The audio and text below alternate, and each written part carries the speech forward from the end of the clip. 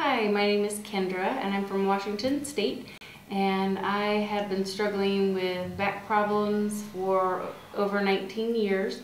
I was in a car accident when I was 15, and after the first surgery I had injured L4, L5, had just a percutaneous discectomy. Then after 10 years re-injured L3, L4, and L5. And then after having a baby a year and a half ago, having a C-section, I have been in constant pain to the point where I couldn't lift my son, couldn't, go to work. My ice pack was my best friend.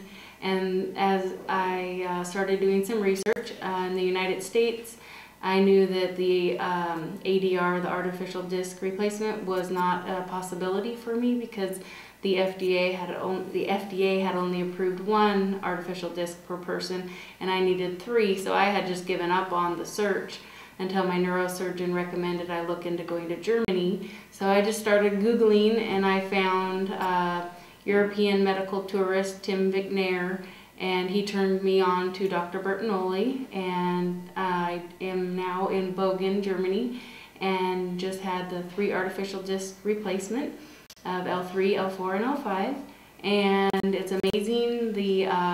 I woke up after surgery and didn't feel any of the old pain. I've been walking. We walked for 40 minutes. I'm sitting for 40 minutes. I have just the type of pain they call distraction pain from being stretched out, and I am taller now.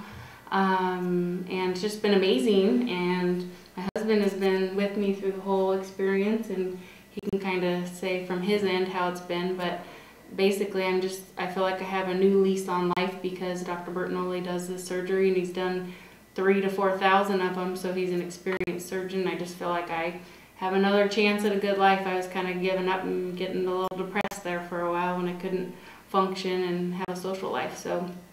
And this is my husband, and he's been with me.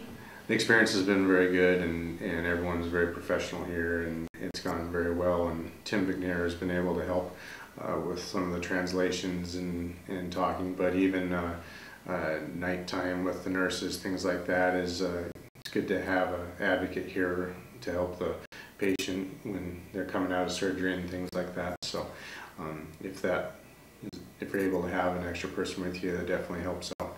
But it's been great, and it shows. Yeah, and so a lot of people think they're not candidates for this surgery. I would just recommend send your MRI, get an evaluation, see if you are a candidate. I think a lot of doctors in the United States a lot of them don't even know about artificial discs. We're a little bit behind the times in the U.S. in that regard.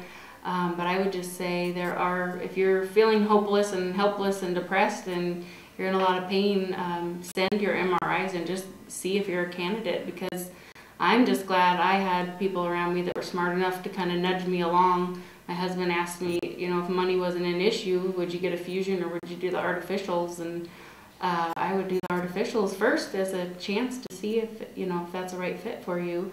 But now I have movement, and I'm hoping in the next year or so to be able to live an active life and be doing exercises, and they even said I could have a baby if I wanted to. So it's pretty amazing what it can do for you. So that's our story.